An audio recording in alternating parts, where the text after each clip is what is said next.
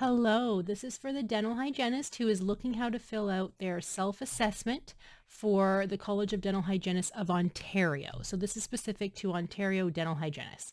What you need to do is you need to log in. So I haven't showed you that part, and you need to go to the left-hand side. So you can't see this here either, but as soon as you log in, you need to go to the left-hand side where it says Smile Portal.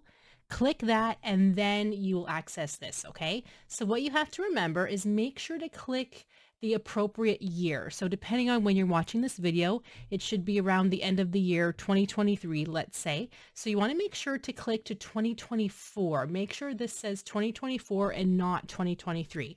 This also gives you a good indication as well. For some reason, if it says your self-assessment has been completed, you're probably in your previous year, 2023. So you want to make sure to click 2024.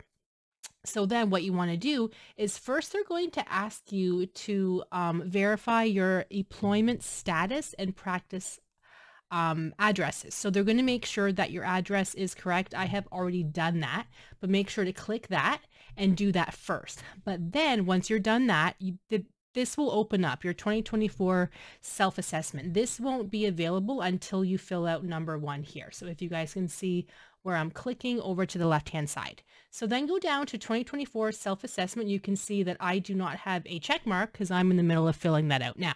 So then what you have to do is you just have to go down and read every single one. Do not simply click yes, I am confident that I know how to do this for all of them. If you're not, you have to be honest.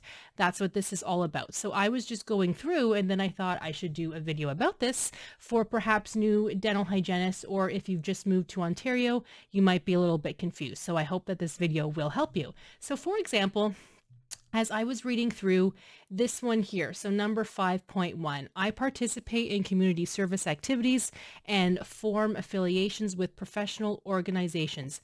I feel like I don't really do this, so I had said this does not apply to me, but this might apply to you. So go through all of them. I was going through this as we speak.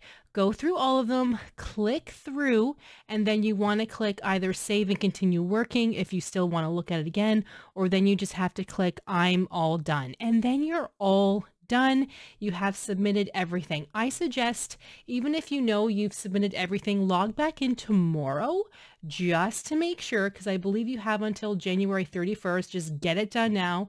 Yes, it says that right here, January 31st, 2024. Get it done now. Trust me, because if you don't get it done, I believe there might be a fine. Or at the very least, I mean, you won't be an active dental hygienist in Ontario, even if you've already paid your fees. This has to be done, okay?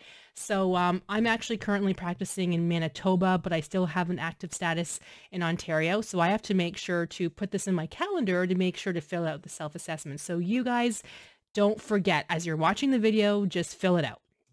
But what I was saying was I suggest logging back in tomorrow and then just checking to make sure that you have a check mark beside the 2024 self-assessment to make sure you did fill it out properly. Okay, so if you guys have any questions, let me know. I do hope this helped, and thank you so much for watching the video, and Merry Christmas and Happy New Year.